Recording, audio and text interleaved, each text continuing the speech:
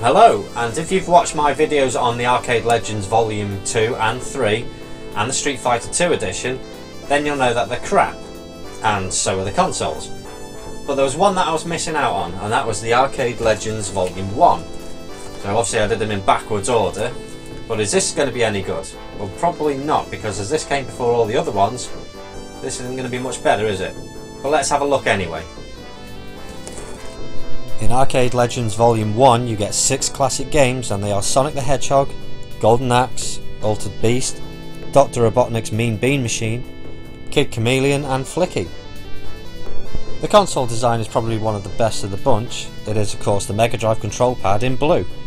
It also has a transparent layer to it. It looks pretty smart. The console itself is the same as the others, resembling the Mega Drive 2 and the standard piss poor AV connection which only outputs mono, and this will become apparent very soon. To power the console will require 4 AA batteries which will go in the console unit. A power supply can be used if you can find one to suit. Once powered on you'll get some ugly graphics and stretched out too. I'd recommend switching the aspect ratio to 4:3. You have your game list screen where all 6 titles can be found. Let's take a look at them.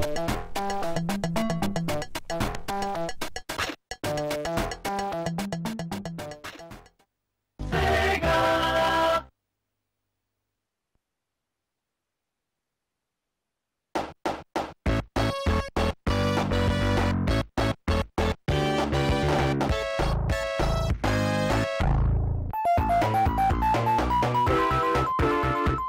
Immediately you'll notice the sound quality is shocking, and remember the stereo sound issue I mentioned? Well, you can hear that Sonic has no jump sound. It is present if you listen very carefully, but this is a big mistake that's been overlooked.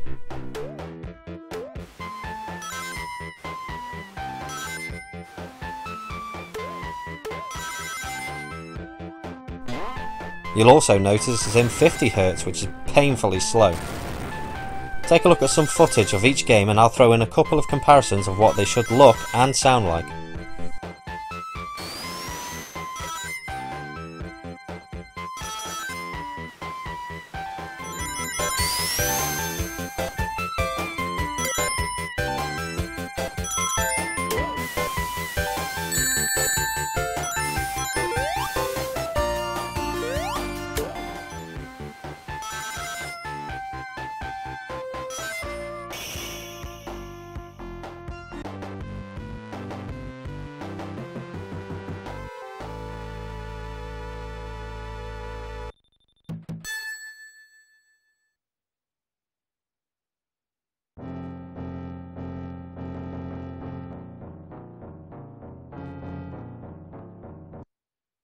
Rise from your grave.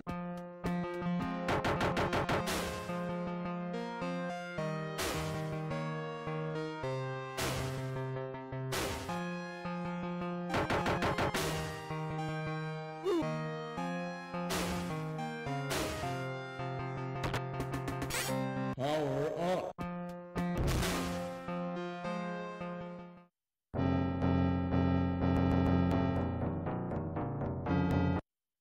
Rise from your grave.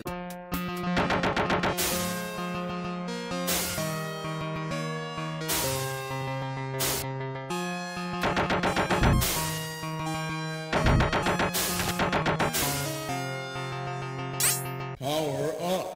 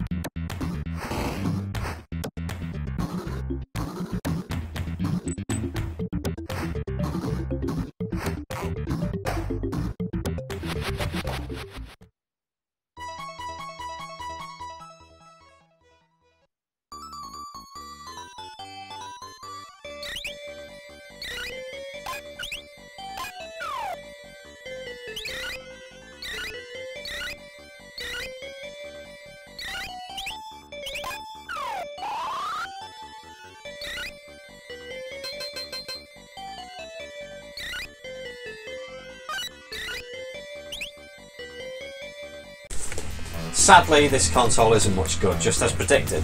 But you get 6 good games with it, so it's not that bad, especially for the value. I mean, it's roughly about £25 boxed, and you can get it far cheaper as a loose console. But it does suffer the quality like the other ones do. It's not an exact Mega Drive replica, but you can still have fun with it. It responds well and it plays well, so it's not too bad. Plus, it's far cheaper than buying them all separate, let me tell you that much. So, altogether, it's alright, and that's all I'm saying about it. For the money, it's good. And I'd rather have good than a big pile of shite.